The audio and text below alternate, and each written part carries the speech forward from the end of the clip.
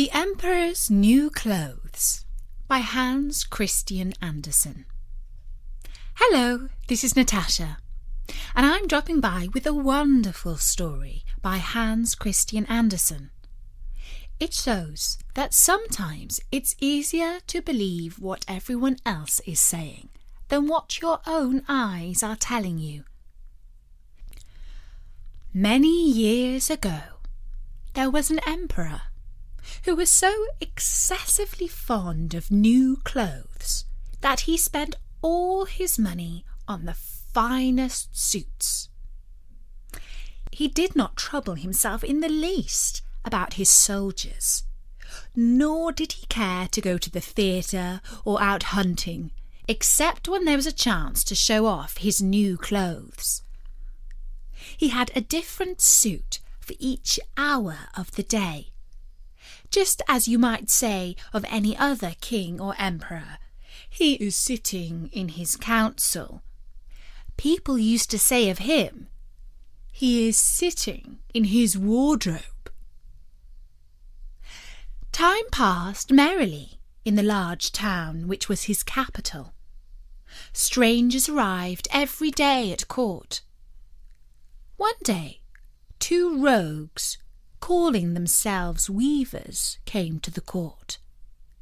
They said that they knew how to weave clothes of the most beautiful colours and elaborate patterns. The clothes made from their cloth were like no others. They were invisible to everyone who was either unfit for their job or extremely simple in the head. "These must indeed be splendid clothes," thought the emperor. "Had I such a suit, I might at once find out what men in my empire are unfit for their jobs, and also be able to tell the wise from the foolish. This stuff must be woven for me immediately." And he ordered large sums of money to be given to both the weavers so that they might begin their work. So the 2 false weavers set up 2 looms and pretended to work very busily, though in reality they did nothing at all. They asked for the most delicate silk and the purest gold thread, put both into their own knapsacks, and then continued their pretend work at the empty looms until late at night.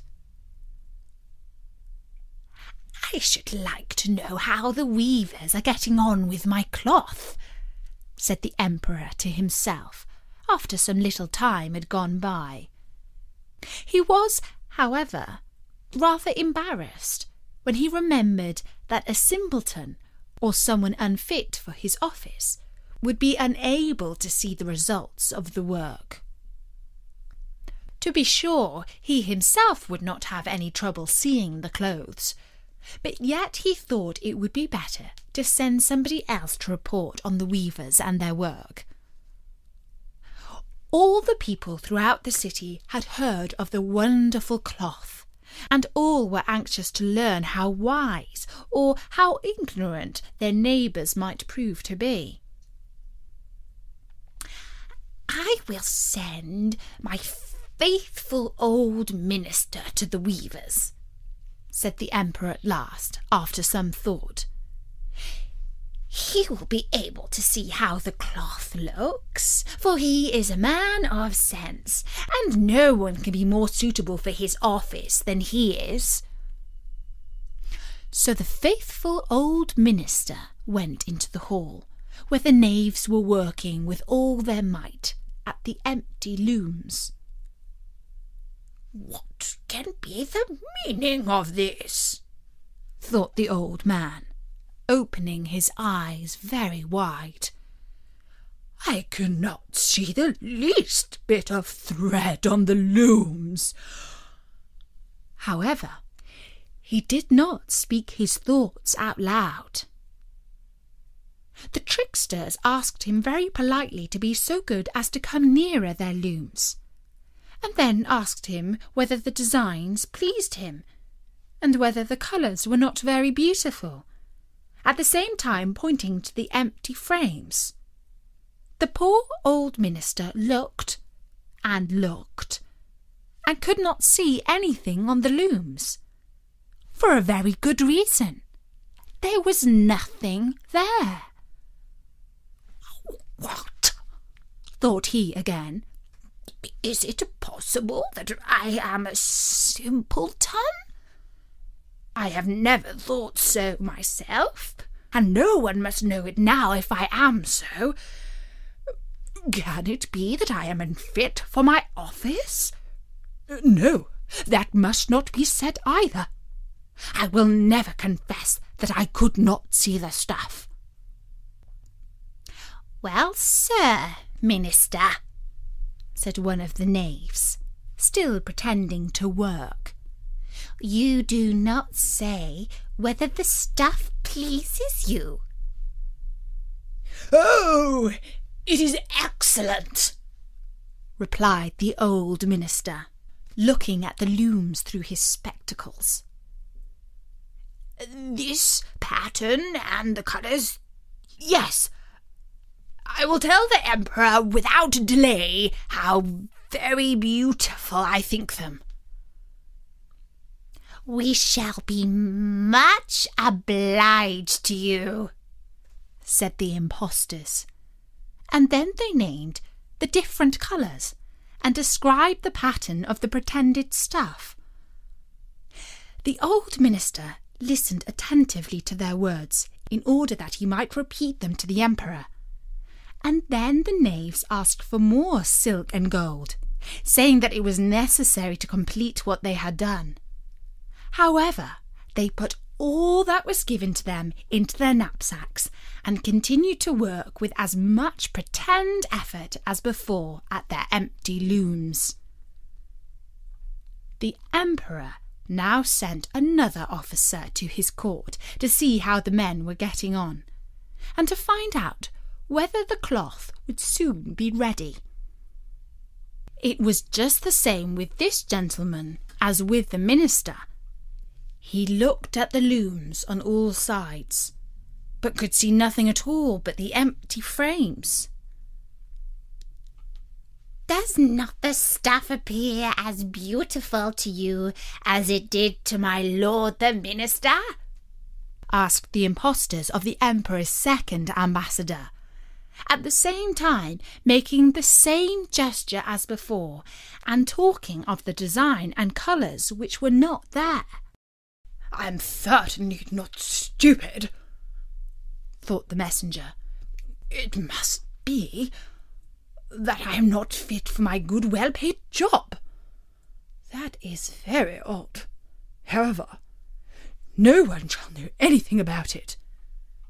And therefore he praised the stuff he could not see and declared that he was delighted with both colours and patterns. "Indeed, please your imperial majesty," said he to the emperor when he returned, "the cloth which the weavers are preparing is extraordinarily magnificent." The whole city was talking of the splendid cloth which the emperor had ordered to be woven at his own expense. And now the emperor for himself wished to see the costly manufacture while it was still in the loom. Accompanied by a select number of officers of the court, among whom were the two honest men who had already admired the cloth, he went to the crafty impostors, who, as soon as they knew the emperor was on his way, went on working more hard than ever, although they still did not pass a single thread through the looms. "Is not the work absolutely magnificent?" said the two officers of the crown who had already been before. "If your majesty would only be pleased to look at it, what a splendid design! What glorious colours!" And at the same time they pointed to the empty frames, for they imagined that everyone else could see this exquisite piece of workmanship. "How is this?" said the Emperor to himself. "I can see nothing. This is indeed a terrible affair. Am I a simpleton, or am I unfit to be an emperor? That would be the worst thing that could happen. Oh, the cloth is charming," said he aloud. "It has my complete approval." And he smiled most graciously and looked closely at the empty looms, for on no account would he say that he could not see what two of the officers of his court had praised so much. All his retinue now strained their eyes, hoping to discover something on the looms, but they could see no more than the others. Nevertheless, they all exclaimed, "How beautiful!" and advised His Majesty to have some new clothes made from this splendid material for the public procession which was due to take place soon. "Magnificent! Charming! Excellent!" everyone said on all sides. And everyone was unusually cheerful. The Emperor shared in the general satisfaction, and presented the impostors with a riband of an order of knighthood, to be worn on their buttonholes, and the title of gentlemen weavers. The rogues sat up the whole night before the day on which the procession was about to take place, and had 16 lights burning, so that everyone might see how anxious they were to finish the Emperor's new suit. They pretended to roll the cloths off the looms, cut the air with their scissors, and sewed with needles without any thread in them. "See!" cried they at last. "The Emperor's new clothes are ready." And now the Emperor, with all the grandees of his court, came to the weavers, and the rogues raised their arms as if holding something up, saying, "Here are your Majesty's trousers. Here is the scarf. Here is the cloak. The whole suit is as light as a cobweb. One might fancy one has nothing on at all when one is dressed in it. That, however, is the great virtue of this delicate cloth." "Yes, indeed," said all the courtiers, although not one of them could see anything of this exquisite manufacture. "If your Imperial Majesty will be graciously pleased to take off your clothes, we will fit on the new suit in front of the looking-glass." The Emperor was accordingly undressed, and the rogues pretended to array him in his new suit. The Emperor turning round from side to side, looking in the glass. "How splendid His Majesty looks in his new clothes, and how well they fit!" everyone cried out. "What a design! What colours! They are indeed royal robes!" "The canopy which is to be carried over your Majesty in the procession is waiting," announced the chief master of the ceremonies. "I am quite ready," answered the Emperor. "Do my new clothes fit well?" asked he, turning himself round again before the looking-glass, in order that he might appear to be examining his handsome suit. The lords of the bedchamber, who were to carry His Majesty's train, felt about on the ground as if they were lifting up the ends of the robes, and pretended to be carrying something, for they would by no means let anyone see that they were simple or unfit for their jobs. So now the Emperor walked under his high canopy in the midst of the procession through the streets of his capital, and all the people standing by and those at the windows cried out, "Oh, how beautiful are our Emperor's clothes! What a magnificent train there is to the robes, and how gracefully the scarf hangs!" In short, no one would admit that he could not see these much admired clothes, because in doing so he would have declared himself either a simpleton or unfit for his job. Certainly none of the Emperor's various suits had ever made so great an impression as these invisible ones. "But the Emperor has nothing on at all," said a little child. "Listen to the voice of innocence!"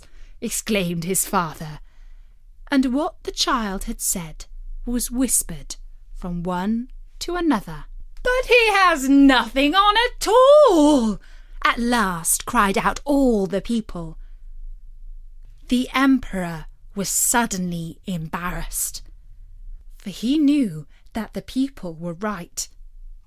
But he thought, the procession must go on now, and the lords of the bedchamber took greater pains than ever to be holding up the robes, although in reality there were no robes at all. And that's the story of the Emperor's New Clothes by Hans Christian Andersen. Bertie says that in real life people are often more silly in a crowd than they are on their own. If you think that everybody else believes something, then it must be true.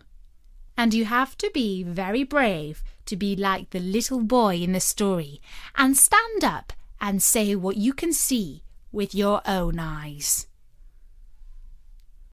You can find loads more stories at storynori.com and in the iTunes podcast directory under Kids and Family. For now, from me, Natasha, bye-bye!